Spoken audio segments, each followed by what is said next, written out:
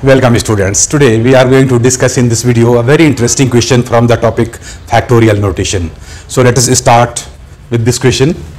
Here question is, if 1 by 9 factorial plus 1 by 10 factorial is equal to x by 11 factorial, then find the value of x.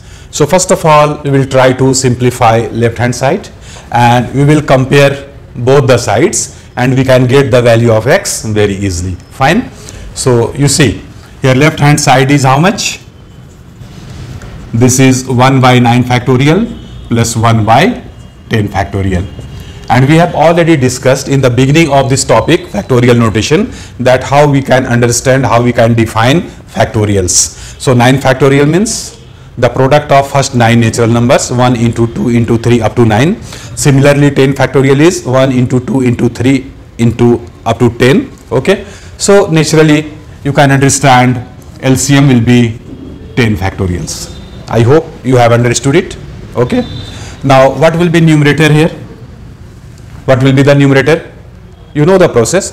Whenever we will divide this LCM with this denominator 9 factorial, how much you will get? 10. And that 10 will be multiplied with 1. So this will be 10. And here 10 factorial divided by 10 factorial one time, 1 into 1 is 1. So finally we are getting 11 by 10 factorial. But you see here in the right hand side we are having x by 11 factorial. So we have to make this 10 factorial into 11 factorial. How we can get it? We can multiply numerator and denominator by 11 so that denominator becomes 11 factorial. 11 factorial is here. So we have to bring this value here after multiplying numerator and denominator both by 11. And numerator is 121. Okay.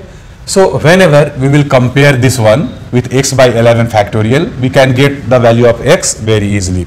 So after simplifying it, LHS is becoming how much? LHS is 121 by 11 factorial. And RHS is how much?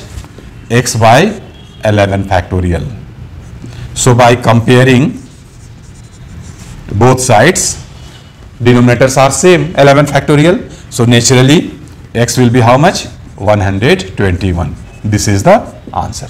So in this way we can solve these problems from the topic factorial notation very easily if you understand how to explain, how to simplify the numbers with factorial notation.